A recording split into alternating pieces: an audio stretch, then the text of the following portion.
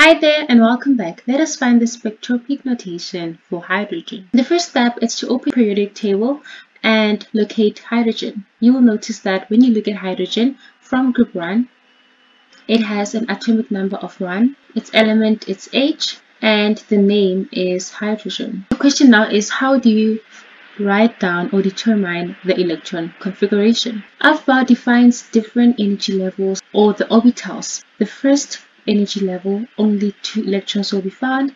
The second energy level, only 2 electrons will be found.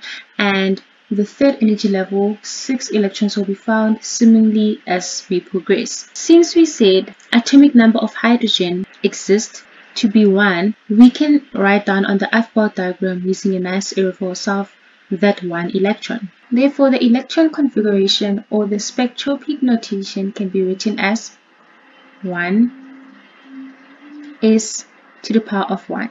What this tells us is that we have only one valency or one valence electron for hydrogen and 0 at the core. So in summary, the element hydrogen, which is group 1, has one valence electron and has a spectroscopic notation of 1s to the power of 1. Therefore, the Lewis dot diagram, we only have one dot. Notice that it represents the valence electrons.